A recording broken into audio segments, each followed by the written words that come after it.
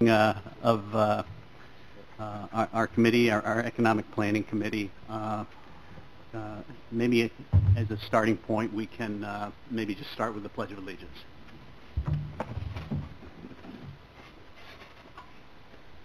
Pledge allegiance to the flag of the United States of America and to the republic for which it stands, one nation, under God, indivisible, with liberty and justice for all.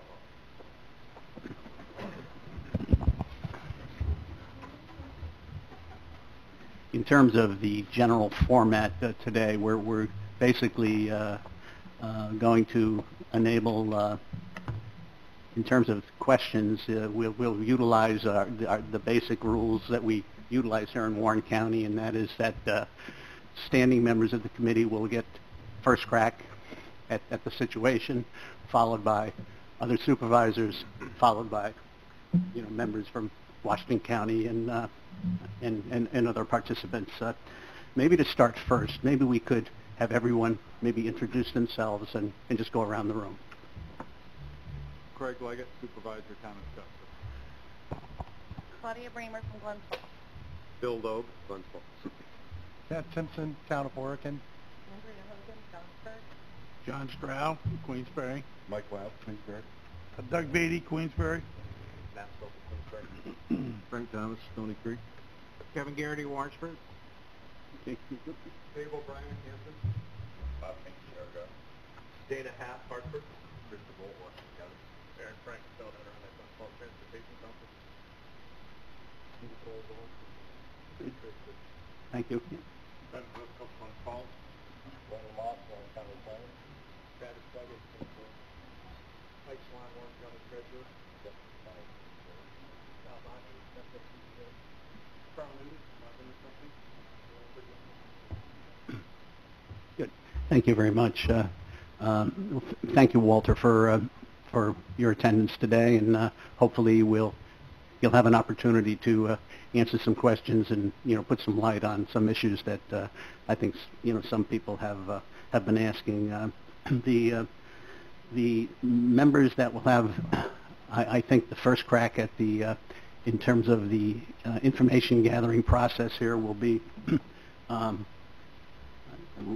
we have. Maybe we can just go from right to left and maybe start with Supervisor Leggett. Well, I'd just like to ask, is there a printed agenda? There is not, no. Okay. Do we have a stated purpose and outcomes for this meeting? I think this, at this point, is an information gathering effort, probably to be followed by subsequent meetings, but I think our stated objective today would be to get some more knowledge as it relates to outstanding loans in the portfolio, and have Walter and his auditor better explain the mission and goal of his organization. Thank you, Chairman. Supervisor Leggett, do you have any questions? Supervisor Bramer. Thank you. I'd like to know if Mr. Young brought any handouts for us, including the loan aging report that we had requested at a prior meeting. Mr. Young, would you be kind enough to maybe get the podium here? I think it would be easier for all concerned to hear what you have to say. Thank you.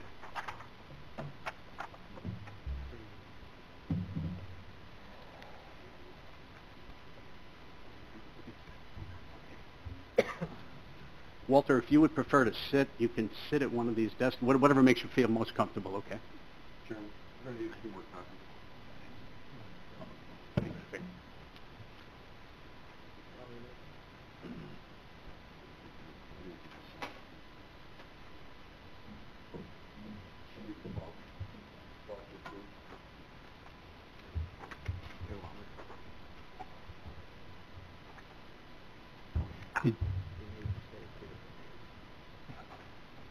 Did you have any opening comments, Walter, or you just want to take questions? I'll take questions. Questions? Supervisor Bramer, no. Supervisor Simpson.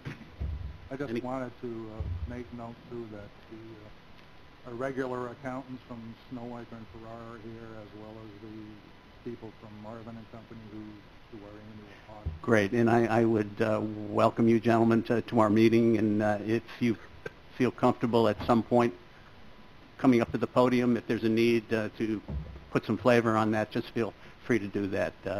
Supervisor Bramer. Thanks. Before you pass over me, quick, I will look over this report. I guess one of my main questions is, what is the default rate and how much money has been written off in the loans over the last amount of time? I don't know. This looks like it's...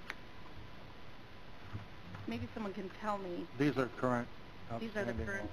current outstanding loans. So Carl could probably answer that question from Why don't you come up to the podium, sir, and that would probably be easier for... I think it has been reported in the press a rather high number, okay? So maybe you can put some flavor and some... Well, Mr. Young has also reported other numbers, so I'm just trying to get... Okay, yeah, good. Okay. I'll just refer to the 2016 audited financial report. You know, of course, the organization operates a revolving loan fund.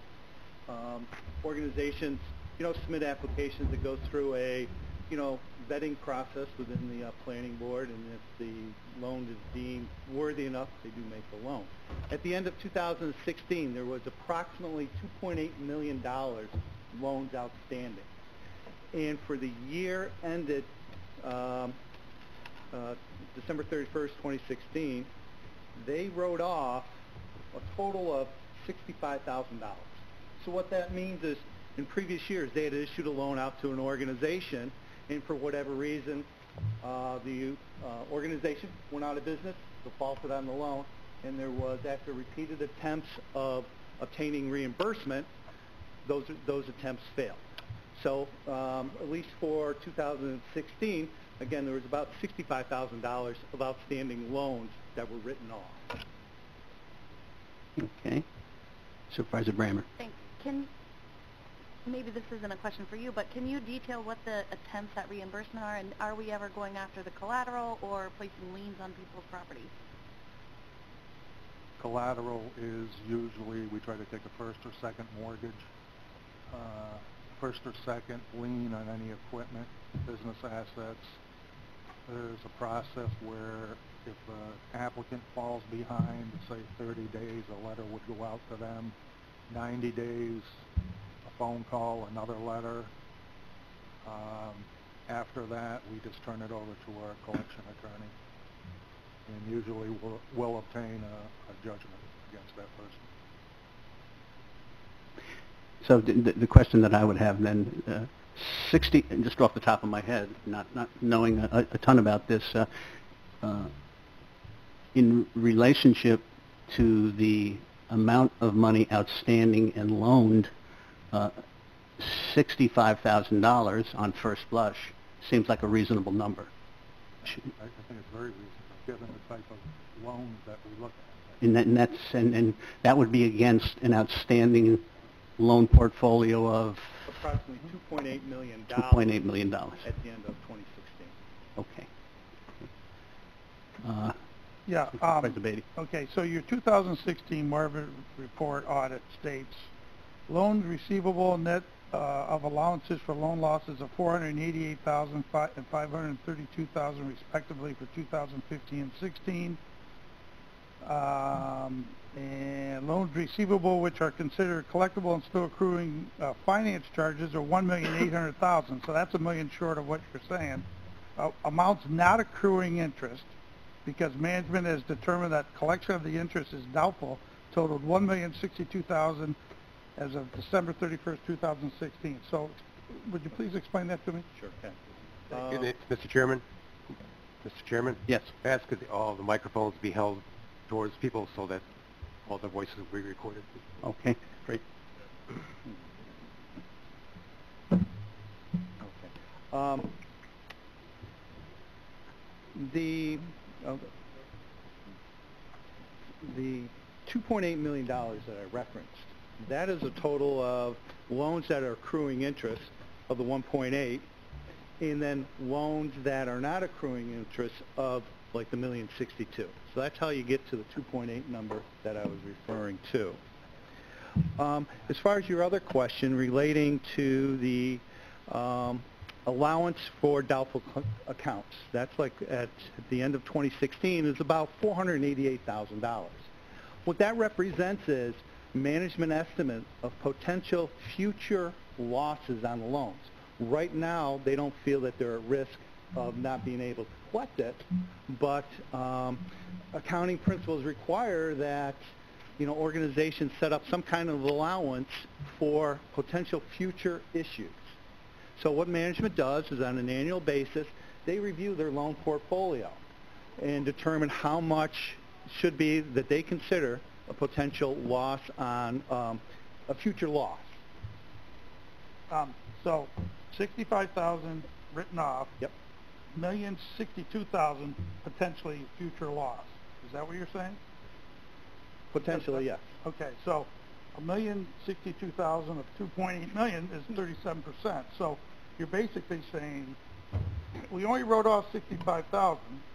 We have a potential to write off another $1,062,000, which would constitute 37% of this current portfolio. Is that correct when I say that? Walter, is that correct when I say that? I'm going to defer. But he deferred to you, you defer back, so who's deferring to who? Well, How did you get to a million? How did you arrive at $1,062,000 to enable you to come to a conclusion that some of these loans may indeed fall into the category of questionable, which leads one to a 37% default rate? Right. What's the criteria and the thought process that you as a CPA kind of went through? We do not make that decision. Again, that's from Walt and his loan committee upon their evaluation. So I can defer that to Walt as far as explaining their process, as far as how they make the decision, as far as which loans, will no longer be accruing interest. Now, if someone is not delinquent, has always been consistent in terms of payment, they would not fall into that category, would they? Of questionable, maybe, that enables us to get to 37%? Again, I'm trying to understand how you as a committee, Walter, kind of, came to your conclusion that these loans are in some way, shape, or fashion, I guess, to use a word, questionable? It's based on a number of factors. One is their past history performance. One would be the value of the collateral, whether it be first, second, third equipment, and pretty much, their ability, looking back at the historical ability to make frequent payments. If someone was never late on a payment, would they fall into that category? No. No. Okay. Go ahead, Doug, and then Mike Wild. Yeah. Okay. So you told us on 2 occasions the loan committee is totally autonomous. So they and they alone make the determination whether a loan should go into default or not through a process. The process being maybe you're not getting the payments on time. Maybe you now suspect that the collateral now is not as strong as you once thought, and so that they, being the quote loan committee, and let me state that I've read the bylaws. The loan committee says it's supposed to be 10 members, 2 from each county, 1 being an official from each county. You've stated there's only 6 members of a supposedly 10-member loan committee. That in itself is disturbing to me. That the loan committee is not following their own guidelines, their own set up bylaws that I've read. But that will be a discussion in a few minutes down the road. So this loan committee then, that you said is totally autonomous, you don't make the calls on them. You told us twice, they determine who gets a loan, who goes in default, who does everything. Those 6 people then determine and get with the Marvin and Company and say, okay, we have $65,000 that we're wiping off for 2016. There's $1,062,000 that we are not going to accrue any interest charges because we feel they are on the track to going into default also, just maybe in 2017, or they don't have the collateral now that we thought they had. And so you're not involved with any of that, Walter, is that correct, or are you involved with that? There's an annual evaluation process that CEFCO puts together for us. Rob, do you have that criteria? where we can actually determine, fair, medium,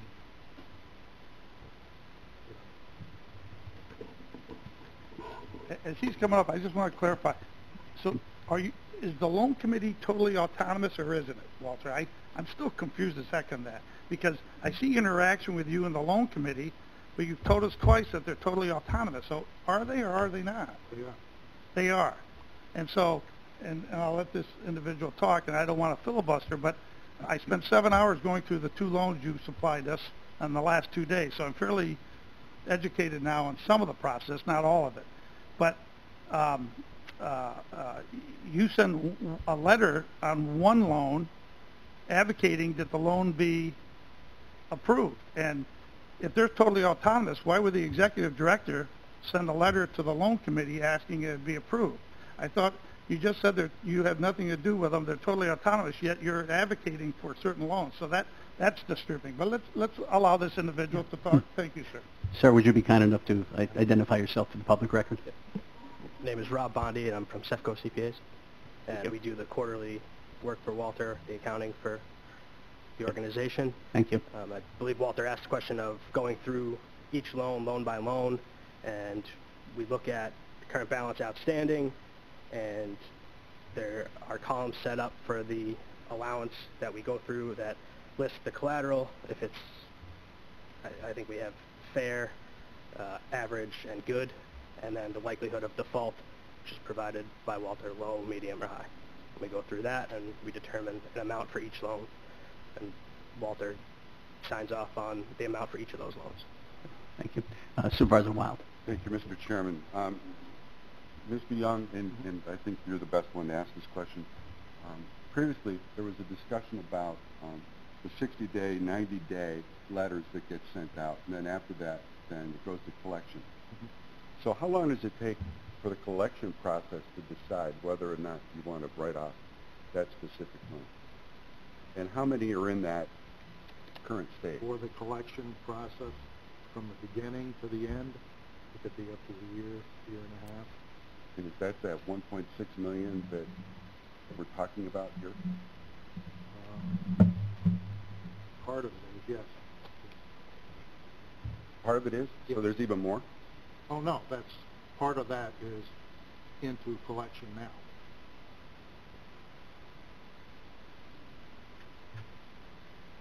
So through the collection process could take a year before you write something off? Yes.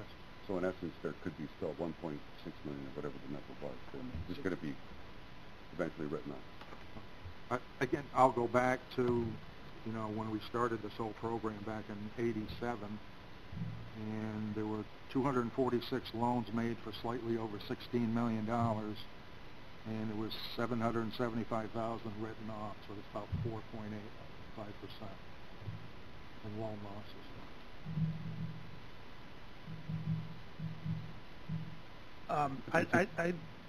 I'd like to say I think a lot of these loans have been very good, Walter.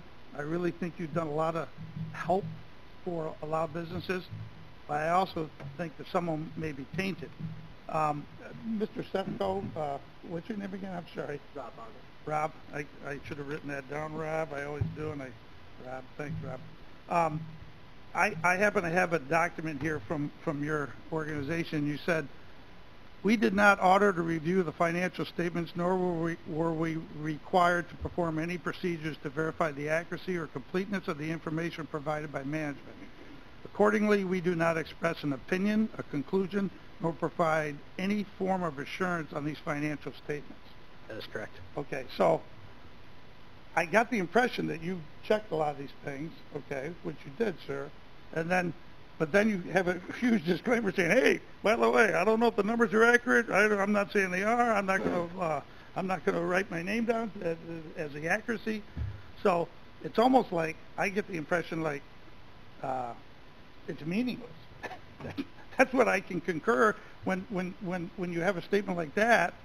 When on one hand you're saying, well, we checked this and then you make a statement that we're not accountable for any of the numbers supplied, any of the financials supplied. So how would you answer that? How would you rectify that in my mind for me? Sir, are you familiar with compilation engagements? No, accounting? No. At all? Okay. So as part of our process that we do for the Lake George, Lake Champlain Regional Planning Board, we compile the information that is provided by management into financial statements. That is what the report that you're referring to is. It's a compilation report. We do not provide an audit. We're not engaged to perform an audit. So you're just regurgitating back the numbers that you were supplied, correct? Correct. Okay, so you don't know if they're accurate. You'd have no clue whether anything's accurate. You're just taking those numbers, reshuffling them, and sending them back out. The compilation engagement puts them into a financial statement format. Correct. Okay. All right. Thank you. I'll have some other questions, Mr. Chairman, and maybe I want other people to have their opportunity. Thank you. Thank you, Rob. Mr. Chairman, just for clarity, so quite simply, there is no audit. Yes, there is an audit. That's Marvin. Would someone like to respond to that? Audit been performed every year since we've been in existence. There are different levels of assurance services that can be provided. Rob and his firm assist Walt in doing their internal accounting process, and that process creates what they call a compiled financial statement. As Rob said, they are providing like accounting services, and they are not independent, so that's why they issue a compilation report. Marvin and his company has been engaged to audit the financial statements. So what an audit entails is getting an understanding of their internal controls over how they process transactions. That understanding helps us to provide and plan our audit, but we do not give a specific opinion upon the effectiveness of those internal controls. But what the internal controls do is it helps us understand how they do their transactions. So as part of our audit process, we go through and we look at the new loans that have been issued. We have like, okay, geez, is there like the loan application? Is there the approval? Was the loan dispersed? So on and so forth. So that's how we're auditing the loan activity. Then we also obtain reports from the loan servicing company, which is a local bank. And again, we're looking at that, tying that report back to the records that they have on their financial statements, their financial records. So we are that, and then we go in and we do review their calculation of the loan allowances. So just to see that, is there a thought process behind that process? Do the calculations seem to make sense? And then we do make inquiries of Walt as far as how did you come about determining, the quality of the collateral, high, medium, and low, and so on and so forth. Just go ahead, Claudia. On that aspect, I think Rob mentioned meeting with Walt about the high, medium, low. Does the loan advisory, what is it called? Yeah, loan advisory committee. Is that the name of the loan committee? Walter? Do they what? Do they meet to determine the high, medium, and low? No, it's just Rob and myself. Just the two of you. Okay. And are you on the loan committee? No. You're not on the loan committee. I have no. Still 10 members, or I haven't had a chance to review all the bylaw amendments? We're at 6 now. Has that been amended through your bylaws to put it at 6? It starts from when we had the 10 members, and then you would have a couple drop out, and then someone else would volunteer to, step in. As long as we had a qualified number of people who had a varied interest in the region, good representation from the financial community, legal community, banking, and other, at-large individuals. That's how we... I think you told us at the Washington County meeting, but can you just give us the names of those 6 members again? Sure. Harrison Sangster, Tori Riley, Lou Tessier, Harry Booth, John LaPointe. How many am I up to? You're at 5.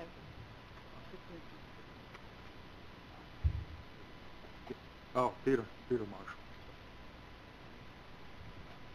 And have you provided us the minutes of those meetings? I'm not sure if that made it onto the list of documents. It is on the list of documents. the minutes from the loan committee. Did we get those yet? We haven't received any minutes yet. Okay. Those were part of the information request that the regional planning board's working on. Okay, thanks. Do you know when we'll get those? Are you talking about the 5 or 6? Sorry? Are you talking about the 5 or 6 FOIL requests that just came in? I'm talking about the letter that was sent on behalf of the 5 counties by the Washington County Attorney. I didn't.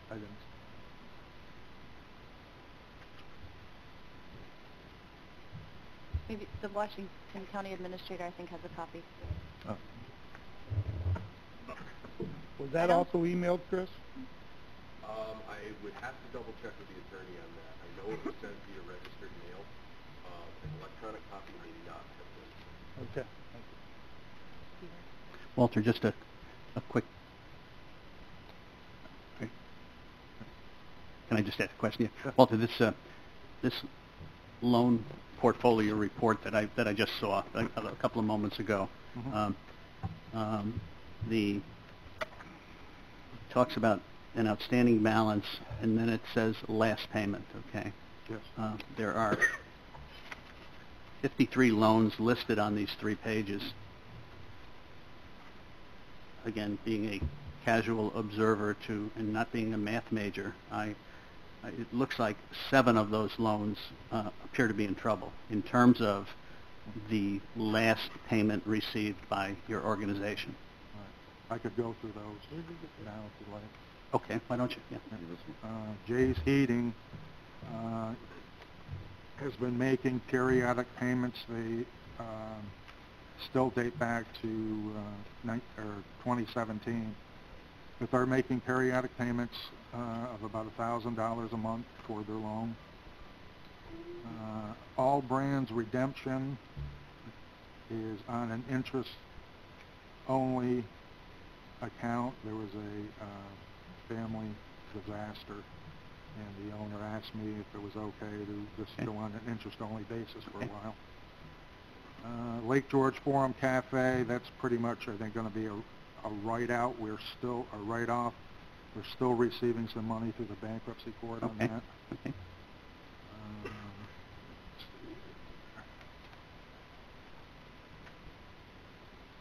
Thompson's, second page, 3rd from the bottom, Thompson's Garage.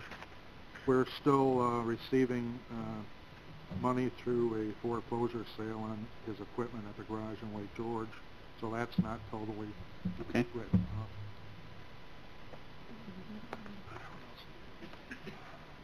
I take it the date on that should be 17, not 18, 11, 9, 17. Yes. That's the one I was talking about. There's 2 grand redemptions. They were given interest-only status for a while. They had that history. Fat Food Kids, we're still in the process of receiving some collateral from them, some equipment from them that they pledged as part of their loan. And Cooper Logging is in the process of selling his property, which we have as collateral, which will more than cover the loan, and that should be made current within 6 months. Okay. Again, not a math major, but my gut conclusion is, assuming the accuracy of these numbers, and then, of course, they're accurate, you have 57 on the list, and it appears as if 7 are in trouble. Mr. Chairman, Yes. Comes about 458,000 roughly. In terms of, okay. So that's a different number than the, what was the number that was bantied about earlier? So it was... Well, 65 are in default. $1,062,000 was in a non-interest-bearing position, and $458,000 are now on the trail of default. Is that correct, Craig? Well, just on the ones that are behind. They're behind. Yeah. Supervisor Hogan. Can we just get some clarity on a statement that you just made? You were talking about the All Brands loan, Yes. and you said that he called and asked you to go to an interest only. If it was okay to go interest only. Yes. And He had not a... sit on the loan committee. No. See, this is where I'm getting confused. The loan committee has total autonomy. They grant the loans, they determine the loans, they put the loans in default. Yet you and Rob are the ones who determine the grading system, and you determine whether you change the rules for a certain business. We I can't- work the same for all the businesses. Our goal is to keep these people going, no matter how long it takes. They go out of business, doesn't do us any good. No, I understand that, Walter, but We have the flexibility to be able to work with these people as needed. so you... There's a lot of them that are seasonal businesses that their cash flows are high in the summertime, low in the winter. And At the end of the yeah, whole process. and I respect that, but you tell me you don't have anything to do with the loan committee, and then you tell us just a few minutes ago that you're the one determining whether you restructure a loan or you can't be totally autonomous and have nothing to do with it, and yet then you're the one, you and Rob determine the grading system, and then you determine if you want to help another business, which I don't have a problem with helping businesses survive. That's not the issue. The issue is you're talking about out both sides of your mouth to me. This is... Do you have loan account? Is the loan committee autonomous, or do you have some control over it and input? The loan committee makes all the decisions regarding the review of the loans and the approval of the loans. And yet you just said 5 minutes ago that you do the grading along with Rob. You do the grading of fair, medium, or high. And also, when I spent my 7 hours reading through the 2 loans the last 2 days, you sent a letter out to the loan committee advocating a loan be approved. Well, if they're totally autonomous and they alone should be making the decision, why would you be opining on that? I don't recall that. Well, I saw it. I got it's in the loan portfolio you sent. I read it, and so that's what is very disturbing to me. I can't get clarity on what your job is, what you do, what you don't do. You say one thing, they run the show, they determine the loans, they have everything to do with the loans, I don't, and then you and Rob determine the grading system, and then you determine whether a business comes and says, hey, I need a little help here, Walter, can I get a little extension? Okay, you got it. Well, doesn't the loan committee determine that? I've seen some hands up, Supervisor Stroud, and then back to Ms. Bramer, and then maybe we could open it up to the supervisors that are not on the committee. Go ahead, Supervisor Stroud. Okay, thank you, Mr. Chairman. I'm reading a MOA here, a Memorandum of Agreement with Lake Champlain Lake George Regional Planning Board and Lake Champlain Lake George Regional Development Corporation. And some of the loans, at least, go through the corporation. And then the Memorandum of Agreement is for the Regional Planning Board to provide the services of administering the loan. Regardless of subcommittee or not, it is the job of the Regional Planning Board. So some of the confusion here may be a lack of understanding of the structure and the setup of this entity. So I almost want to go backwards and see, okay, what is the structure of this entity so that we all understand, rather than make accusations back and forth. I just like something more fundamental, and if something like that could be shared for us at this meeting, that would be appreciated. Thank you. Supervisor Bramer. Well, along those lines, I am concerned that Walter is out there making decisions about whether a loan can go to interest-only payments. I also feel uncomfortable with the loan committee making decisions because we've learned they have no oversight from the actual board who we appoint members to. You know, there's the whole issue of people going and not going, but it turns out it doesn't even matter because the loan committee is not taking any of their recommendations to the full board for final approval. They're just volunteers making the decision on their own, and it turns out there's a whole separate corporation making decisions too. This seems like a lot of redundancy and things that we have no ability to monitor because they're not bringing those decisions to the full board of the Regional Planning Board to make. Supervisor Dickinson, your hand's been waving back and forth, and I apologize, okay? You're next if you, and then Supervisor Driscoll, and then we'll come back to Supervisor Are we Bates. done with the committee questions? For a moment, Chairman? we are. We're going to come back, yeah. So we're going to break that protocol, okay. Yeah. Can I mention this one? Go ahead, Walter, yes. We have, revolving loan fund management plan.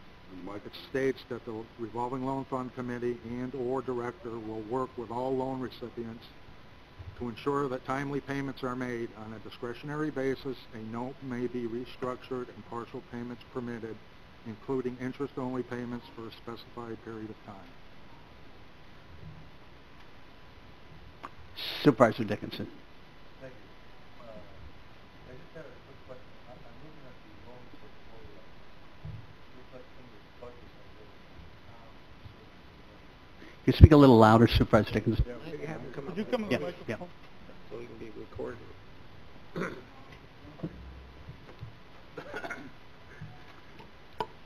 I'm just looking at your portfolio. It would be interesting to know what they give you is very little. Doesn't give you any insight into the loan. Be interesting to know when those loans were issued, so you know how current they are. I mean, if they're issued last year and they made a payment in 18, then they're current. If they were issued in 2014 and they made a payment in 18, but the balance is almost the same as the money they borrowed, then obviously they're having trouble. The other thing is, I was curious. Thompson's Garage has 2 loans here. One was $60,000. They paid over half of it off, and he said they're in foreclosure for the balance. But he's got a loan up in the top, $145,000. And they've made like $1,400. I think it would be good for the rest of us if we had that information, so we have a better insight. Yeah, And how and I agree with that, Supervisor loans are Dickinson. going. I'm honing in on information that I just received in the last 5 minutes and trying to Me too. Thank you. Try to come to grips. That's a good observation, and I think Thompson's would be a question for Walter or for his committee to put some. Does anyone have an answer on Thompson's Garage? Walter, do you have an answer on Thompson's Garage? As far as what? We have 2. You're showing 2 loans for Thompson's Garage. Yeah. One for $131,887, and there's another one, a smaller one. 40,000. Yeah. So I guess the question would be, why are there 2 notations for Thompson's Garage? Are they indeed in foreclosure? And what do you think is? There were 2 separate loans made to Thompson's Garage, and they are in foreclosure. Okay. Is that typical to give someone 2 separate loans? Would you say? It's been done in the past. Done? If they can demonstrate the need for it, yes. Okay. Go ahead, Doug. Thank you, Mr. Chairman. The loan committee, the Development Loan Corporation, they have specific requirements.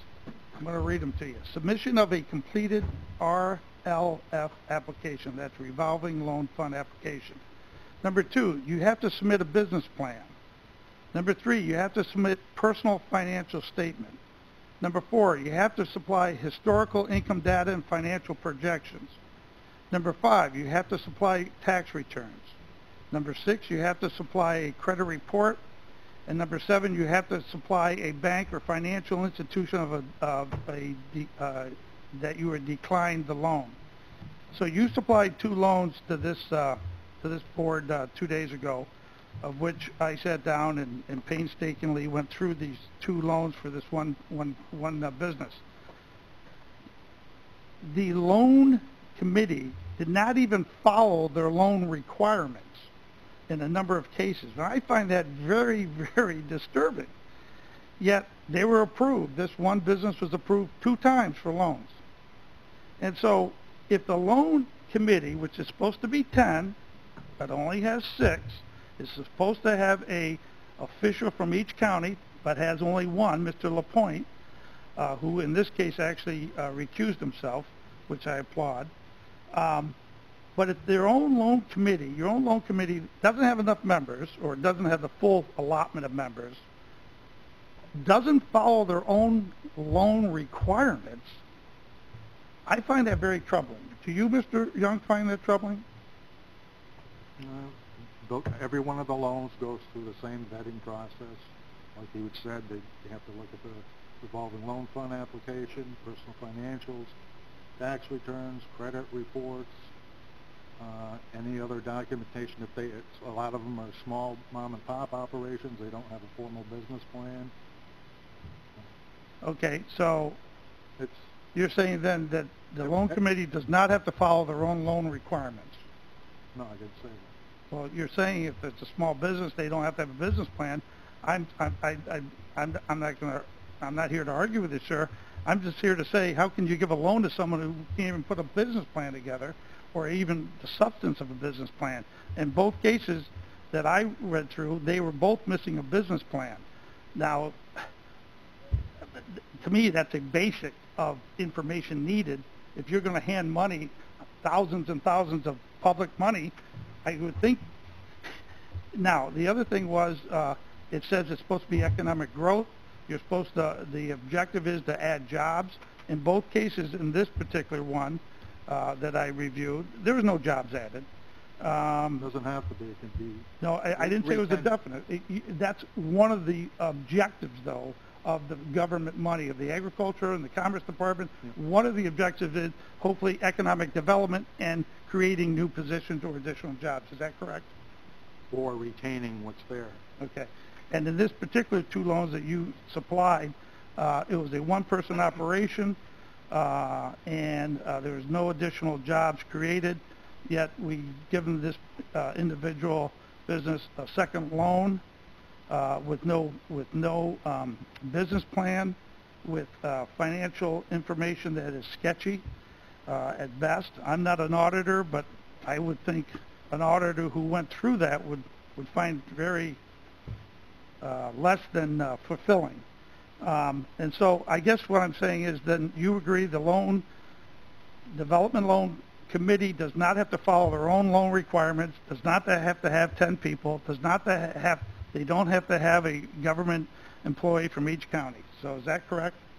No, I'm saying the information that's in each loan's recipient's packet is substantive enough for the committee to be able to make a decision that it's either a good loan or a bad loan. But they don't have to follow their own loan requirements. They do.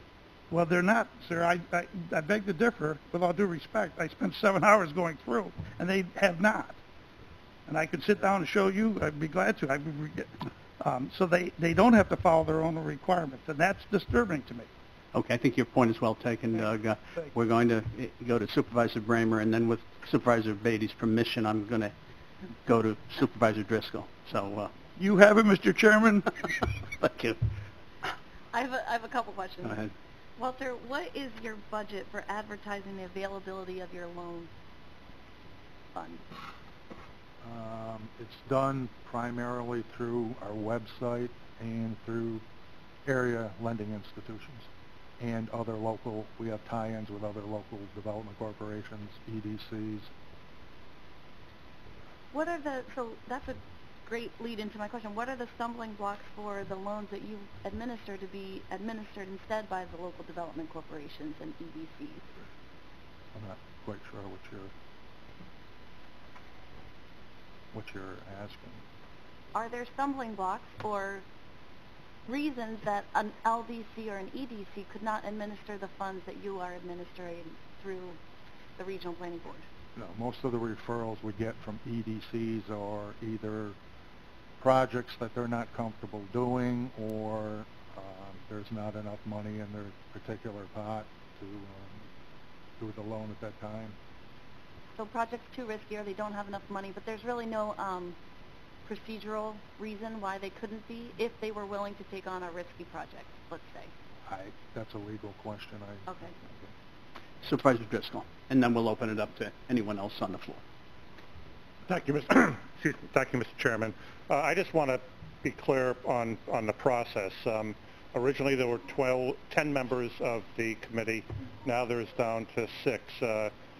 Any organization that I've ever been affiliated with needs to have a quorum in order to make decisions, and I'm just interested in the process of how decisions are made. I know 2 of the individuals that were mentioned. One's a CPA, the other is has a background in economic development, former CEO of the Adirondack Regional Chamber of Commerce. So I'm confident that the individuals who serve on the committee are bright men and women. But I'm interested in the process as far as how often all of those people meet when they make their decisions. Thanks. Thank you. The committee meets on an on-call basis, usually about 30 days after an application is received. But in order to make a decision, you have to have a quorum. I think if you have 6 people, you have to have 4 people. That's not legal. That's not legal. That's not legal. You can't, that's not legal. Why don't we start, maybe starting with Supervisor O'Brien. Do you have a question, or maybe just go down the row? Go ahead. I actually do. I think it's good to focus on the past, but I think more importantly is that we need to focus on the future. I think a lot of these issues are good issues, but need to be resolved. But I'd like to know, Walter, when is the next meeting of the Regional Planning Board? According to your bylaws, it's required to have a meeting the second Wednesday of every month. Is that still true? No, that was amended. The next meeting will be coming up in May. Okay. When, you know when in May? No, not yet. Okay. Thank you. Thank you, Mr. O'Brien. Can I? Go ahead. Yes. Just real quick. Yeah. I think I asked you before if the bylaws were amended to change the number of people in the loan committee from 10. Did that happen? No. So per the bylaws, it's still supposed to be 10. It's just not, all of those positions are not full. So a quorum is really 6. You must have all 6 there. No, there's 6 members now. 4 would constitute a quorum. You need a quorum. Maybe the county attorney could fill in. Sure. Their bylaws actually state that a quorum for them is the number of voting members there. Right. So by their bylaws, they do have a quorum. Okay. Thank you. Supervisor, thank you.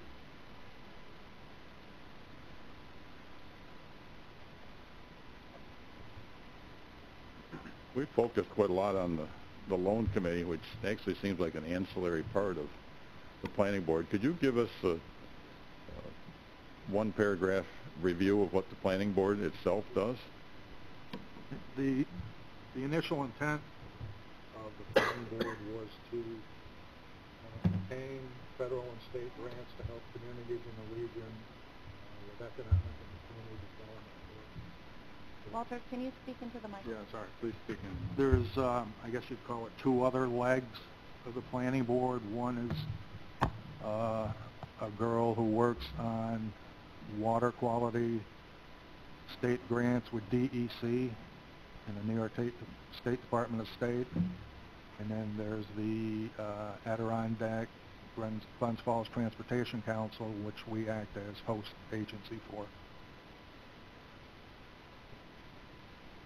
Are there any impediments to the water quality state grants with DEC being administered by Warren County Soil and Water?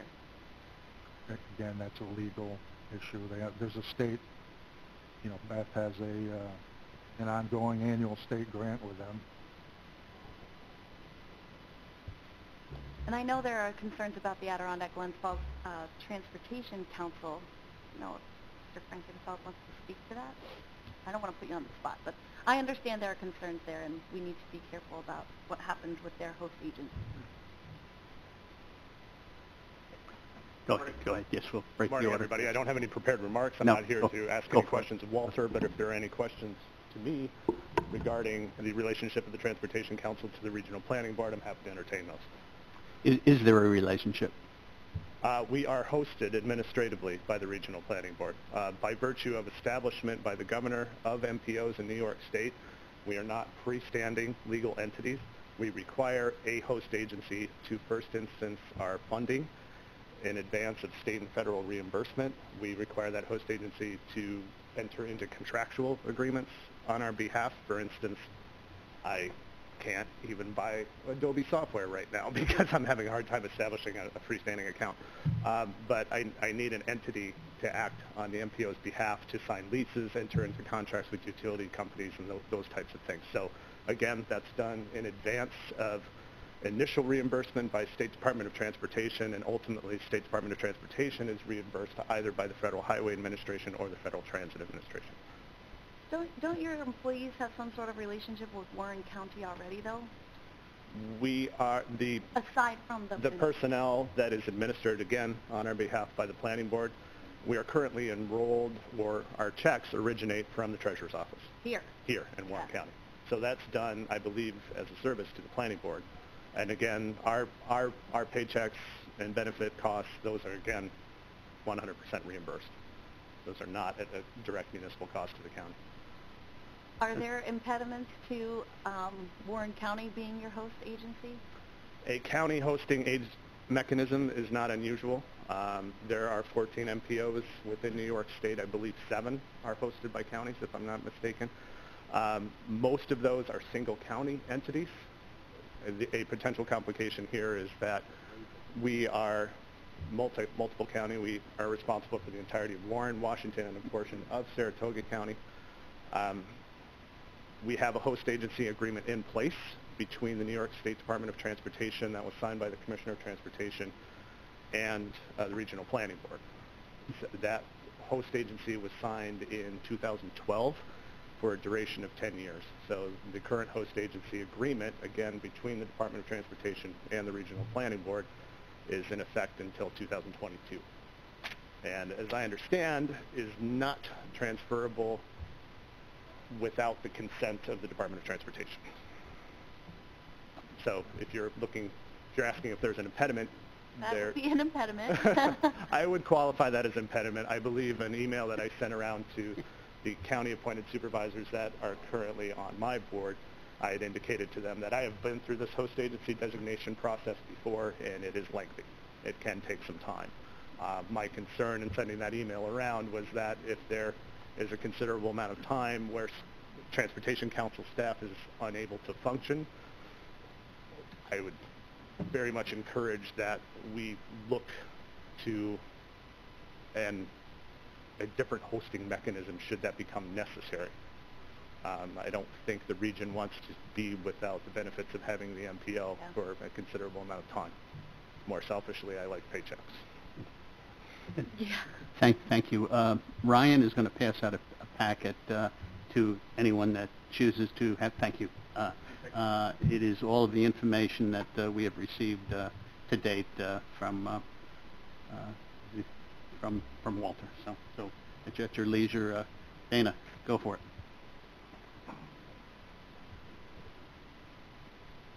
Mr. Chairman, before we get to Dana, I did have a follow question for Aaron. But you can make it a quick one, please. Yeah. So, Aaron, we all know the good work that your group does.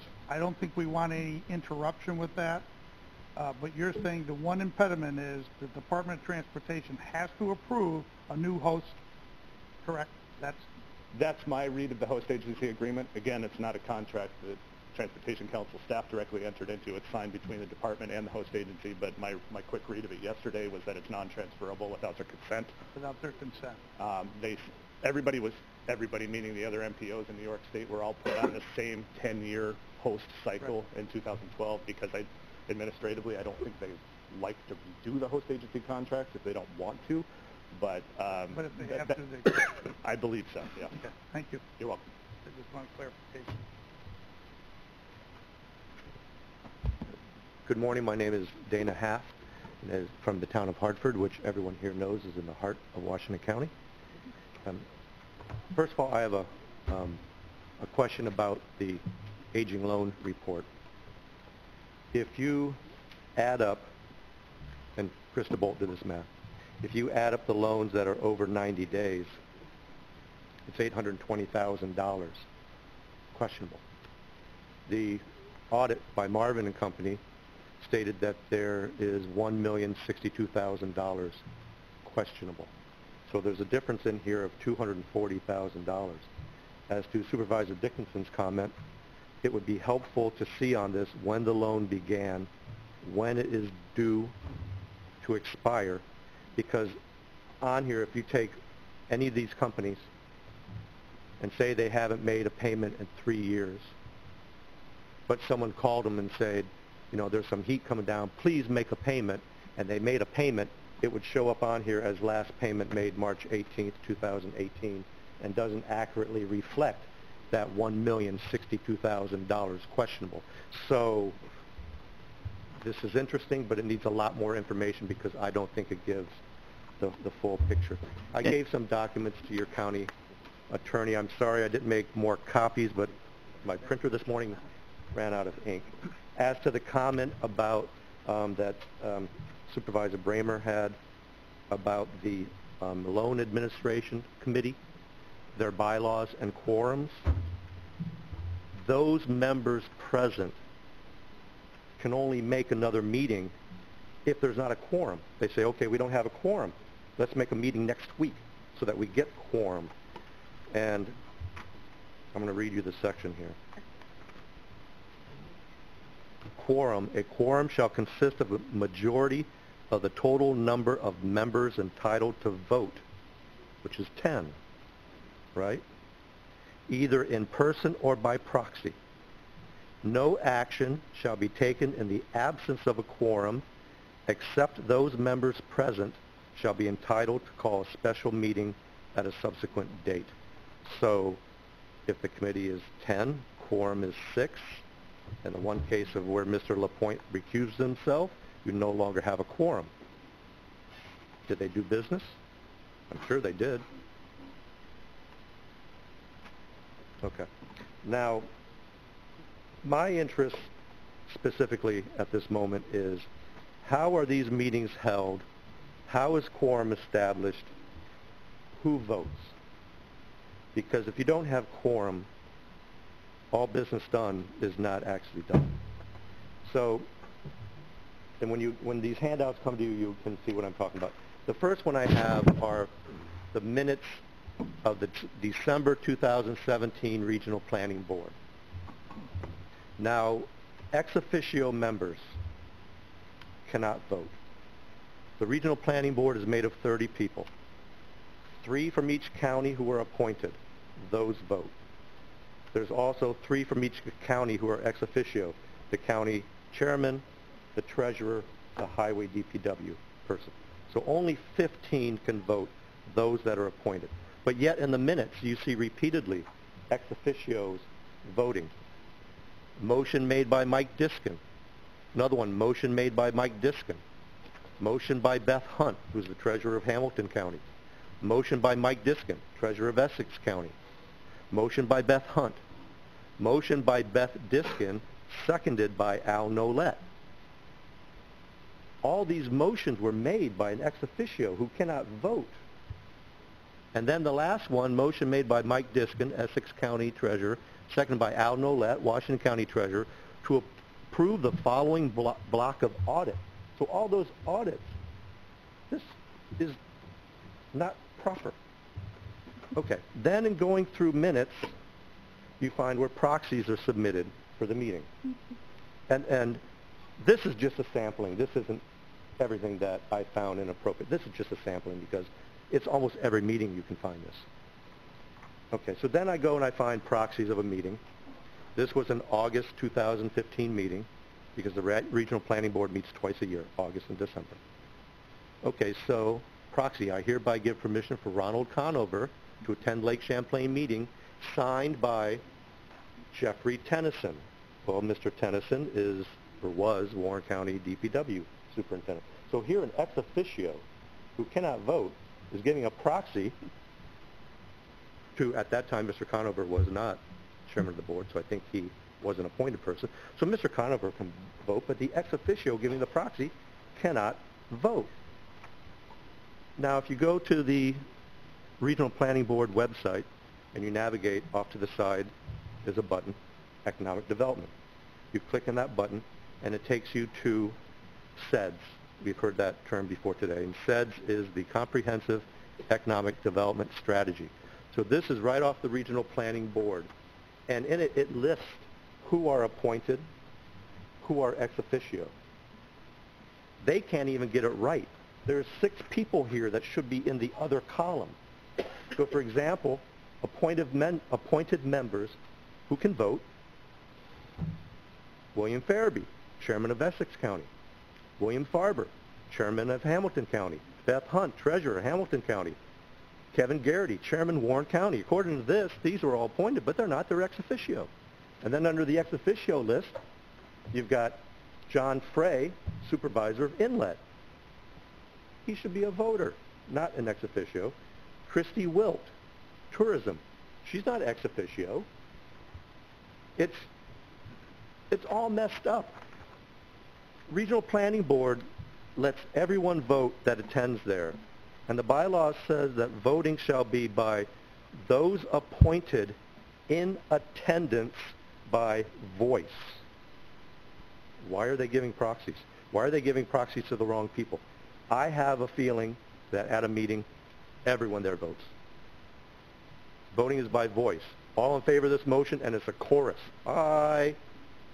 They need to have roll call voting so that they only roll call those appointed, but then they need to figure out who is appointed, because a lot of these are ex officio.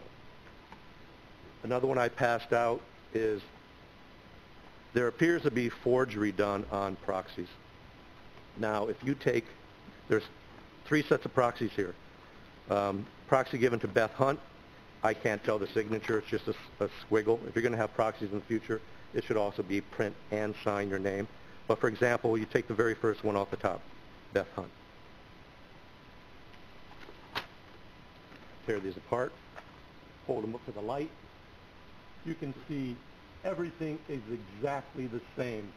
The signature, everything is the same. So I would suspect the very first proxy from December 14th, 2015 is probably proper. Then you go to the next one, and they crudely kind of took a pencil and rewrote, made a 14 to 24, made the 15 to 16. You know, it's crudely done. You could say, all right, that was done for convenience. Or, well, if I was going to do it, I would have crossed out the date, wrote a new date, and initialed it. That's how you're supposed to do it for transparency. But if this is done for convenience, how can you explain, if you look at the top of these documents, the fax machine date stamp? They whited out the date on the fax machine date stamp. All the information is the same. The original one, the date it was faxed, the time it was faxed. But the second one that I think was crudely forged, they whited out the date stamp. You don't do that out of convenience. They're all done the same way. I think the same person did this. This isn't 3 different people thinking alike, doing proxies this way. This was all done by the same person. That's highly questionable. Why did they do this? Probably because they did not have quorum. You need this for quorum. Okay? Is this done after the fact? I don't know. Memorandum of Understanding between the Regional Planning Board and the Development Corporation. This says in here, we've heard about how the loan committee has complete autonomy. Well, if you read their bylaws, they do, because they appoint themselves. So if there's supposed to be 10 people in that loan review committee, but you only have 6, you have to ask why. 10 people is very good because you have a broad range of different opinions. The more different opinions that come together, the better. You don't want to have a committee where it's all like-minded. So why is it not still 10? Maybe because the 6 they have is all like-minded and you don't want to upset the apple cart. As far as the Development Corporation, now I know we get confused. We could talk about the Regional Planning Board, the Regional Development Corporation, the Loan Committee. We sometimes get all confused. But between the Regional Planning Board and the Regional Development Corporation, Mr. Young told us at the Washington County Committee that the Regional Development Corporation was kind of born out of the Regional Planning Board. So the hierarchy, you would think that the Regional Planning Board oversees the Regional Development Corporation, then which all of those are overseen by the county boards. But in this, it says the relationship between the Regional Planning Board and the Development Corporation. It says the relationship of the Regional Planning Board to the corporation arising out of this agreement shall be that it is an independent contractor. So the Regional Planning Board is an independent contractor to the Development Corporation. I think this Development Corporation is a shell corporation because the Regional Planning Board does everything. They audit their bills, they administer the loans, they do everything. I think the best thing to do is end this memorandum of agreement. If the Regional Planning Board, or excuse me, if the Development Corporation and the Loan Review Committee are all completely autonomous, cast them free. Wish them good luck and see how quickly they fold their tenants. Thank you. Thank you. Thank you, Dana. I wrote down 3 words all the way from Hartford, New York. 3 of your more elegant words. You said it's all messed up. Okay, so I think you may be right. Going down, Chris, do you have anything to add? Or okay, anyone else? Travis, Wayne, Travis, go ahead. Yeah. You mentioned earlier, Travis Whitehead, Queensbury. The chairman asked if an aging report was provided as requested by our treasurer and by the committee. And in response, this loan portfolio was handed out. I asked our treasurer just now if he thought this was a aging report. Certainly Mr. Supervisor Dickinson has pointed out some the fact that not even knowing when a loan originated is certainly an issue. But we have several CPAs here, and maybe we can take advantage of them. They've probably seen this loan portfolio thing. And would you call that a loan aging report? I mean, that doesn't mean anything to me. Maybe to you too? Rob? Does that look like a loan aging report? I'm not sure what the original question is. Loan aging report, does that mean something to you? Again, the information provided is a simple listing of, the current status as far as this Would the term loan aging report mean something to you? Right, just a point of order. Yes, go ahead. The public is supposed to address the chair, not Right. ask Yeah, she's questions. correct. Thank you, Mary. Yes. I'm sorry. Yeah. That's all I had to do. Thank you, Travis. Michael, and then Doug. Thank you, Mr. Chairman. Just a general comment to Mr. Young. I have to say that there's a big concern about leadership and accountability. And to me, it appears as though the questions that are answered partially, not fully. And maybe it's because of the fact that we just don't have the information. But from a leadership standpoint, I would expect leaders such as yourself to be able to come in here and provide all this information. And the follow-up to that is, I'd like to hear from you, maybe not right now, but before the meeting's over with, why this board would continue supporting you in the leadership position of the Lake Champlain, Lake George Regional Planning Board.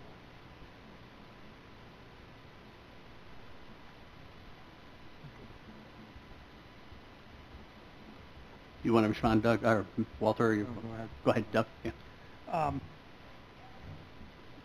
That's a great question, Supervisor Wild. I think I asked that almost that same thing in the last meeting that we attended, similar to that. But anyway, I'm a slow guy. I like to rehash things that don't make sense to me.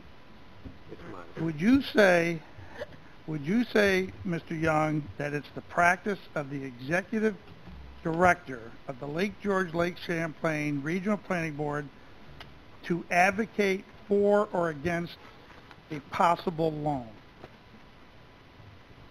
No, it's not to. It's not to, okay. And again, the documentation that you supplied in the loan, for 2 loans that you supplied for me to look over, had a clear letter on your behalf of advocating for a loan to the loan committee to be, and you said there was sufficient collateral, which I I question because I looked at all the financial data, but you advocated that the loan committee approve that loan, so that sent up a red flag to me right away. Of the 5 responses from the loan committee to that particular loan, 3 of them said, now there's 3 answers. You can say, yes, I approve, no, I don't, or yes, I approve with conditions. Those are the 3 possible answers. You send a letter saying, hey, I advocate they should get a loan. The 5 people who were on that committee at the time who gave their answers, 3 said, just check the box, said, yep, give them the loan. 1 person said, yes, but I have I have conditions. The numbers don't work out for me. Walter, can you redo the numbers? And then the 5th person said, no, there's no collateral here. So, what's your take on that? How do you perceive that? There was no collateral on the property? One of the loan individuals, committee members, said no loan, no collateral. I believe it says no. It's scribbled, but the individual said no. I'm denying this. I don't see something like no collateral. As long as we had the quorum that voted yes in favor of the project, then that's the way it goes. Okay, and you don't remember sending in a letter advocating for that loan? No. Okay. Thank you. Thank you, Doug. Dana asked for more complete information, Walter, as it related to the loan portfolio, which I think is a good suggestion, and maybe in the near future. I know you're busy, but if you could possibly, the inception date of the loan, maybe how many times a human being has been delinquent, and just so that we have a greater understanding of the general range of your decision-making process in terms of the loan portfolio that was given here. If you'd be kind enough to do that, I would deeply appreciate it. This gentleman down here asked a question about why we should continue to support the regional planning board. Go ahead. Yes, please do. Yeah. Each year, you folks have been kind enough to give us roughly $7,000 toward our operating expenses. And if you look at the sheet of projects that we send into the chairman of the board every fall, you'll see there's multiple hundreds of thousands of dollars in grants and loans that have been made throughout the years in Warren County, all over the county, from the Queensbury Industrial Park to Peck Meadows to some of the work at Warren Washington Industrial Park. I mean, you get what you're more than. Okay, and I can appreciate that, and believe it or not, and I know Chairman Conover has said this on a couple of occasions that you may not believe this at this point in time, but these sessions are an opportunity to really showcase your organization and the good things that you do in the 5-county area. So again, today may be somewhat painful, and I understand that, but again, an opportunity to let us know what you do. So.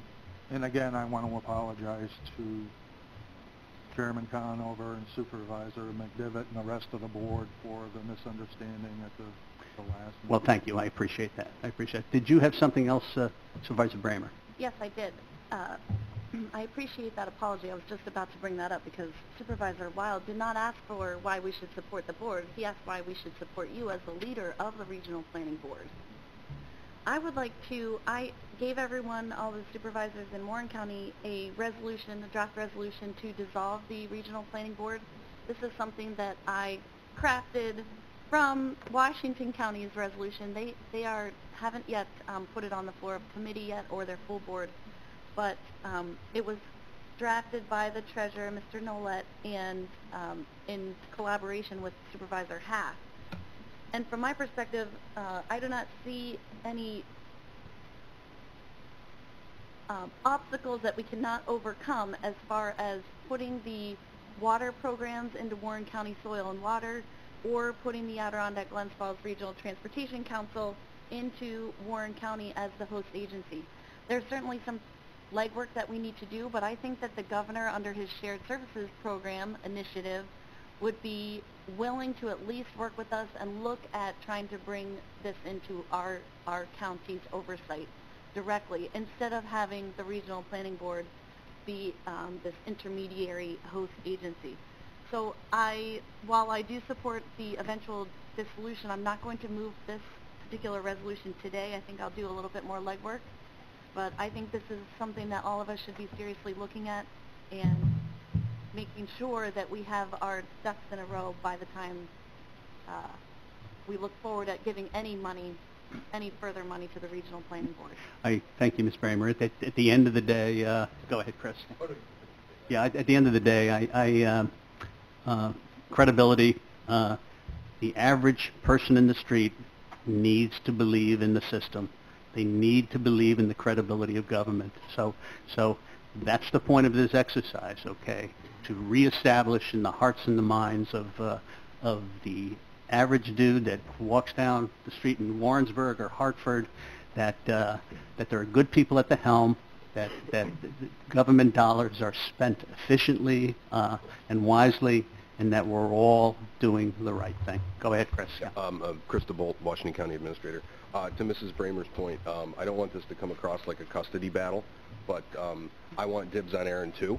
And so just a thought that occurred to me is since the AGFTC is a regional MPO, and they're physically located in Warren County, and again, keeping with your comment about the governor's push for shared services, maybe we could work something out where we're the host agency administratively, but they're physically with you guys, and then we work together on it. Just a thought for everybody. But I like Aaron. I don't want to see him completely go.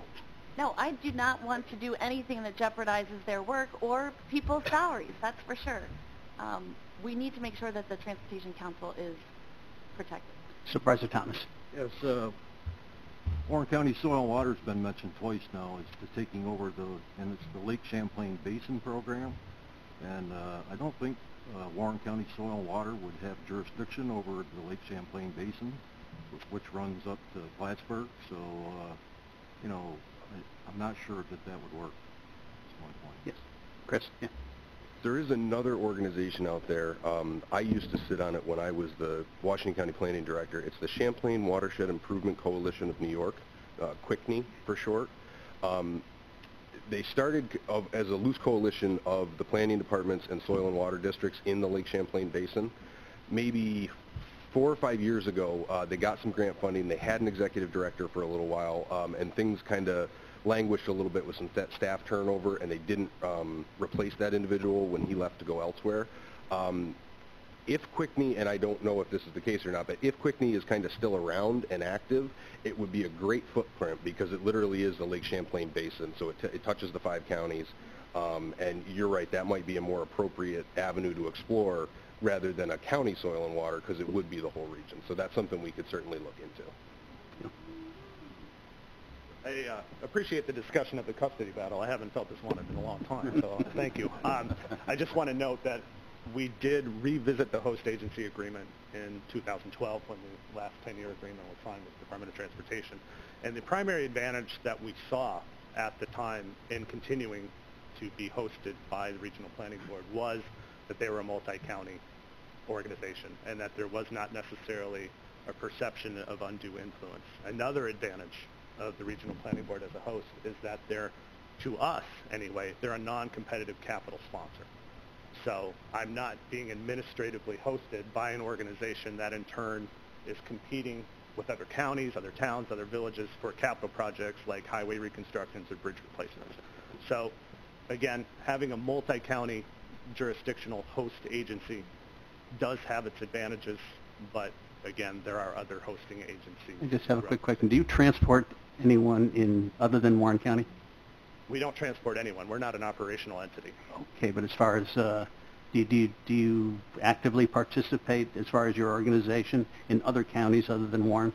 You do? Yes. Yes, okay. Yes, Yeah. we're responsible for transportation planning as funded by the federal government for the entirety of Warren County, the entirety of Washington County, and the town of Moreau and the village of South Glens Falls in Saratoga County. Great. Thank you. You're welcome. Mike, did you have one more? Yeah, Mr. Chairman, thank you. My question is, related to the auditors, and it has to do with what Supervisor Beatty mentioned about the lack of process and possibly missing, if I'm correct, the business plan or other paperwork. And when I heard the auditor speak prior, he mentioned that they go through a lot of things when they do the audit, which to me was a process kind of related thing. Did they have the application, the paperwork, collateral, and the like? I'm curious, would this be something that the audit would have picked up on? As far as The missing business plan? I'm not sure if we're just looking for the overall final approval of the loan process. We may go through the documents provided to us, but we're not ensuring that the entire, like completed loan package that may be stated in the bylaws or the checkoff list had been completed. We're looking for the final approval. Yep, it seems like they went through their process, and so the loan had been issued, it's on the books, and so on. Thank you. Thank you. Great. Well, I think we've hopefully met the end this morning. Thank you, everyone, for attendance. I think it's been worthwhile. I think we may very well do another one of these, and I'm going to maybe mutually talk with my peers and with Ryan and Mary and figure out maybe when we can do another one of these. So one final comment, Mr. Chairman. So the information that was sent from Washington County, that list of information we'd like, that was sent by registered mail, so that is something that hopefully Mr. Young will put together for all of this board as well as all the other counties.